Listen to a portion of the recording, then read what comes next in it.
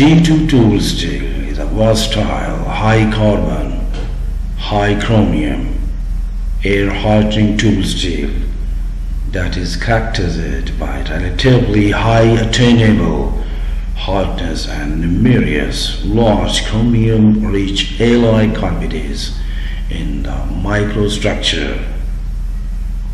These cavities provide good resistance to wear from sliding contact with other metals and abrasive materials.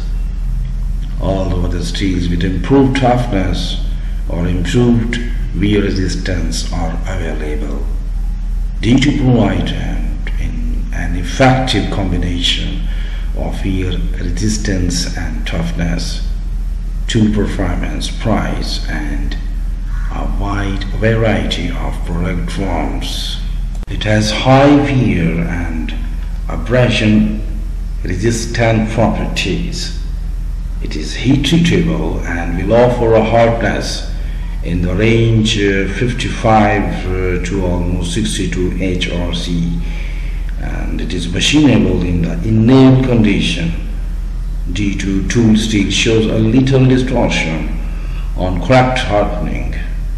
D2 tool steel's high chromium content gives it mild corrosion resisting properties in the hardening condition. It is recommended to heat slowly and uniformly to 700 centigrade, then more rapidly to 900 to 1040 centigrade. Don't continue to force D2 below 925 centigrade. Reheat as often as necessary to maintain proper forging temperature. After forging, cool slowly. This is not an annealing process.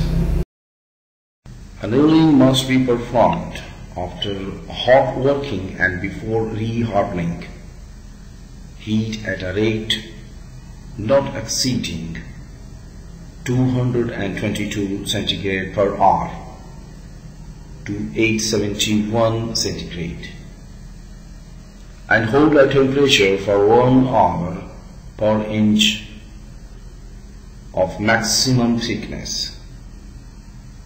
2 hour maximum, then cool slowly and furnace at a rate not exceeding 28 centigrade per hour to 538 centigrade.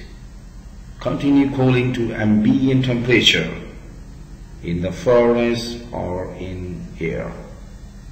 The resultant hardness should be a maximum of 255 HBW. Tempering.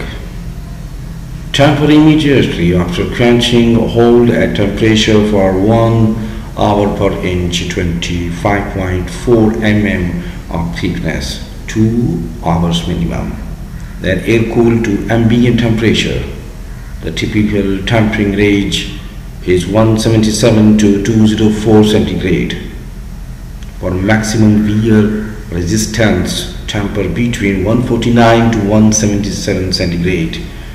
For hardness of 62 to 64 HRC.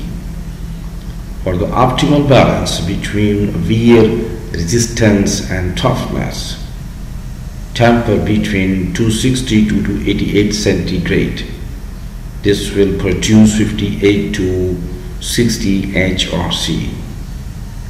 For maximum toughness, double temper 2 hours plus 2 hours at temperature above 510 centigrade. This will produce hardness of less than 58 HRC. To minimize internal stress in cross sections greater than 6 inches and to improve stability in tools that will be ED/MD after heat treatment. Soaking time of 4 to 6 hours and the tempering temperature below 510 centigrade are strongly recommended.